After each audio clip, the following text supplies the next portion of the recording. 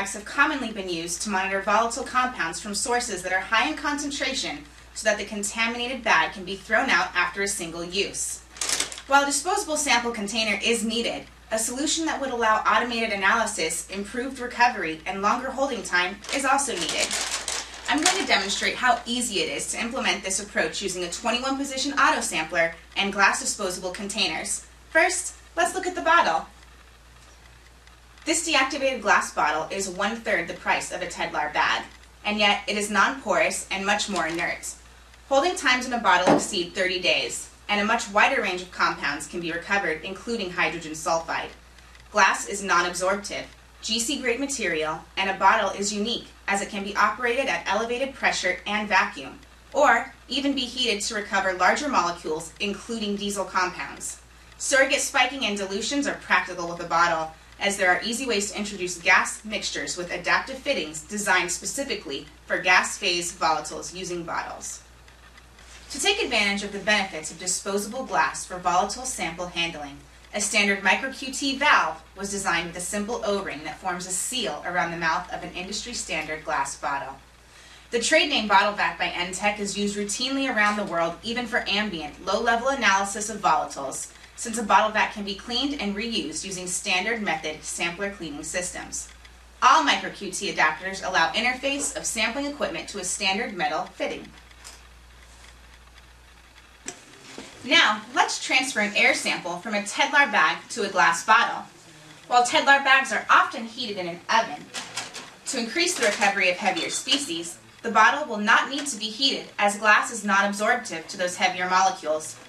Using this adapter, we can make a gas-tight, low-volume interface with the stem of a Tedlar bag using a hand-tight compression connection.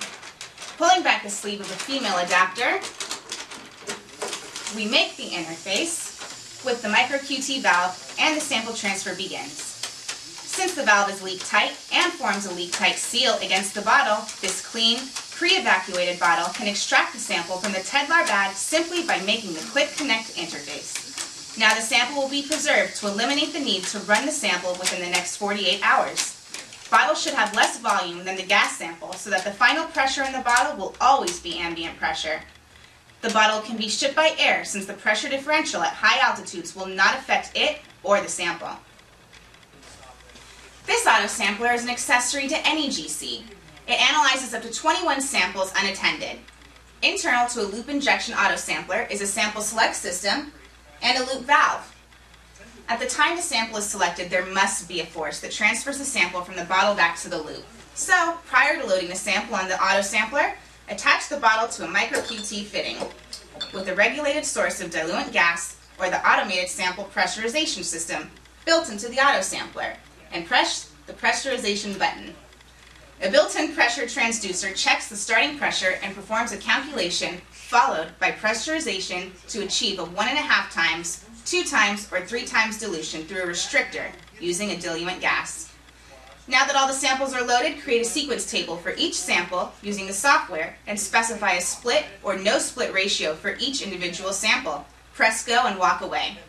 At the back of the autosampler, a remote cable interfaced to the back of the GC reads ready and not ready signals and sends start signals with every sample injection. If you have any unanswered questions about the video you just watched, visit our website or call us at 800-555-8034 and ask to speak to the Solutions Manager for your location.